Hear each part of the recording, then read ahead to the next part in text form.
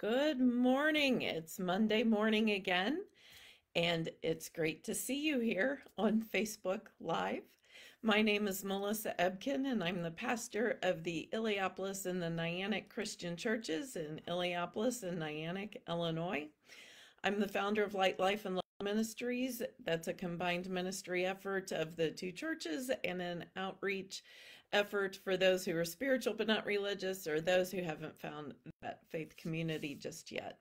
Also, the host of the Pursuing Uncomfortable podcast. It's a really cool podcast. You should check it out wherever you listen to podcasts. This morning, I want to continue our discussion on forgiveness. The last 2 weeks, we have spoken about this topic. First, on the first Monday of January, we talked about the power of forgiveness. Last Monday, we talked about the many benefits of forgiveness that transcends how we feel. It affects our physical health, our mental health, emotional health, spiritual health. Today, I want to talk about why it is so hard for us to forgive. I have had some folks reach out to me and talk about the heavy things that they are carrying, the things that they would like to be rid of, but they just don't feel ready quite yet. And today I want to talk about why it's so hard to do this work. And the key in all of this lies in the pain itself. We have a need to forgive because we've been hurt. And it stings, it stays with us. And for some of the people that have reached out to me, it runs deeply to a point where it kind of defines you a little bit. So let's jump in and talk about why it's so hard to do this. First, I want to say that the main thing that's so difficult, a lot come from some primal emotions and some misunderstanding on what forgiveness is and what it means. So before we start, just to clear that up, forgiveness and reconciliation are two different things, completely different things. We're not talking about reconciliation when we talk about forgiveness. Reconciliation may or may not happen after we do the work of forgiveness. This is just doing the work of forgiveness. And what forgiveness means is being able to recall that event or be around the person who wronged us and not have those negative emotions attached to it. So we can think back on it and we don't go on that emotional journey that went with it. We can be around that person and not feel all of those negative emotions again. So that's what we're after when we talk about forgiveness, the jettisoning of all of the emotional turmoil that goes along with the event. So first, why it's so hard to do this is we'd rather get even. There's a part of us that says, you hurt me, I want to hurt you back. And I'm not going to move past this until I can do that. Unfortunately, when we do that, we still have the pain of what happened originally, and we haven't done anything to address that. And now we have another issue that we have to look inside of ourselves about. So the getting even part more often compounds the problem than alleviates it. We think it'll alleviate it, but often if you talk to anyone who has sought revenge, they're still there in that same place that they were before.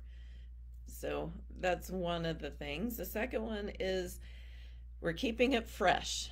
We keep revisiting the event, wondering about what we could have done or said differently, how we could have handled the situation differently. We're trying to replay it. Part of doing the work of forgiveness is realizing the past is done and we can't go back and redo anything. It just is what it is at this point. I know that expression drives me crazy, but we can't go back and undo or redo anything that already happened. So when the pain stays fresh, when we keep it fresh, it makes it more difficult. We can't reach a place where we're ready to move beyond it. Also, anger feels like power. When we've been wronged or betrayed or hurt, we feel like a victim, or we may feel like a victim, and that's a yucky way to feel, and that's powerless. But when we feel anger, we feel right and we feel righteous, and that feels a whole lot better than feeling helpless. How we get that power back, or how we move beyond that, is to let go, jettison those negative emotions. When we are able to forgive, when we're able to release that grudge, we get our power back because we get to decide how we live our lives. The person who wronged us, who did that act, has control over us as long as we're holding on to that grudge. They get to decide how we feel when we encounter them. Wouldn't it be nice to have the power back to go where you want to go, do what you want to do? Doesn't matter what they do, where they go. You get to decide how you feel and how you react and how you live. That's a powerful difference. We don't want to be hurt again. That's another reason why we shy away from forgiveness. And to some, the idea of forgiveness is equated with being a doormat. You're simply rolling over and allow the person who hurt you to hurt you a second time. The thing is that that's not true. Our choice to forgive really has nothing to do with the other person. Again, forgiveness and reconciliation are two different steps. You can forgive, you can let go of all of those negative emotions, you can release that, and choose to not be in relationship with that person again. Reconciliation is a separate step from forgiveness. We feel like forgiving is admitting defeat. It may feel like if we forgive that we're the loser in the action. I don't know what to tell you there. It's like that old saying, if you hold on to a grudge, it's like swallowing poison and expecting the other person to die. We're punishing ourselves when we hold on to grudges. So if you want to succeed, be forgiving. Be forgiving. There is also a saying that the best form of revenge is to live a good life. Have success, live a great life. That's the best way if you're in that mindset. We don't want to forget what happened. Okay, and I'm going to get on a soapbox here for a minute. We hear forgive and forget all the time. I really do not like that expression. The whole point of forgiveness is being able to recall the situation and not have the negative emotions. It's being able to be around the person and not have the negative emotions. Now, when we do the work of forgiveness, that event, that betrayal, that hurt, it's not going to bob up to the surface in our minds. That's cool. But we can recall it and not have to go there emotionally. Again, it's taking our power back. It's taking charge of how we feel and how we're going to feel regardless of what anyone else does. The next thing that gets in the way of forgiveness is that we feel like the other person should apologize first. Maybe so.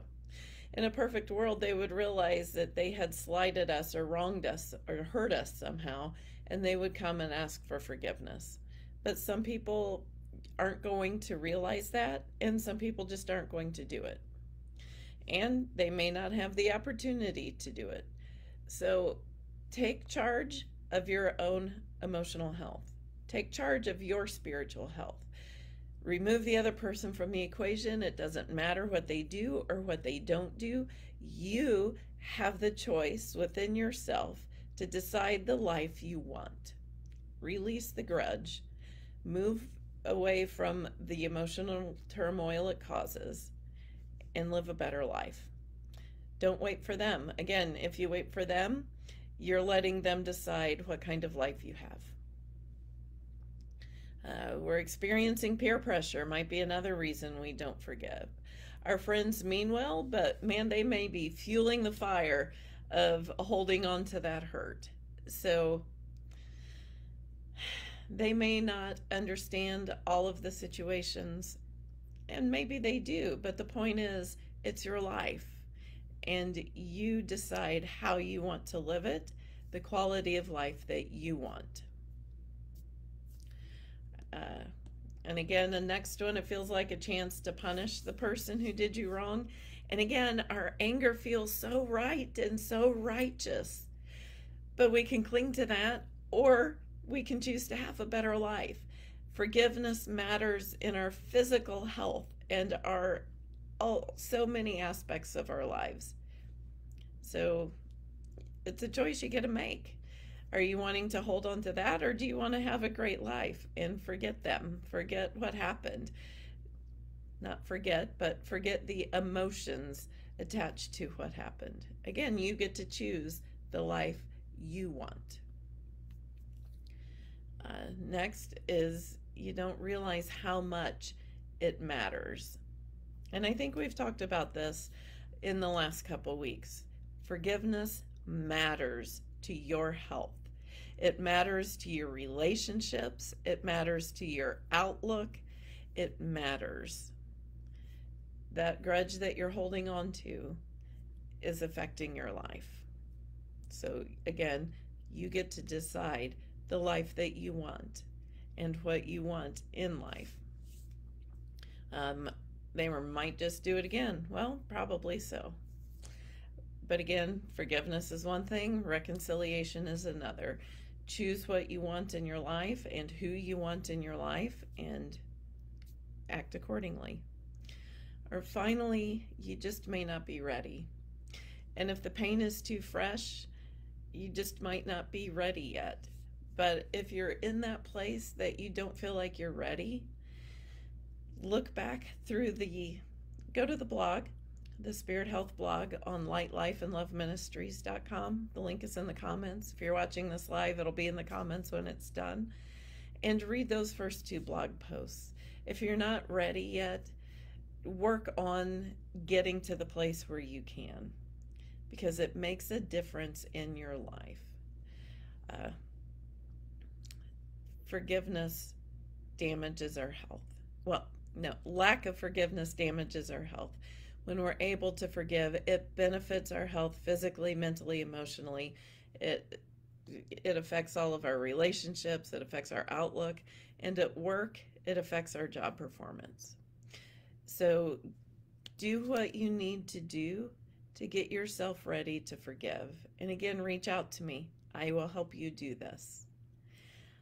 I hope you are having a good January wherever you are. I hope the weather is temperate. I hope that your life is how you want it to look. If it's not, you can make it different.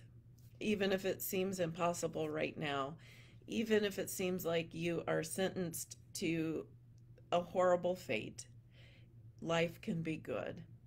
Reach out to me. I want to help you, support you in making your life the best it can be. This is Melissa Ebken, and I will see you here again next week. If you want to catch up on any of these videos, go to the YouTube channel. Go to YouTube and type in Melissa Ebken. It'll take you right there. All of these videos are uploaded there, as well as the podcasts and some other stuff. So be well, friends, and I'll see you here again next week. Bye for now.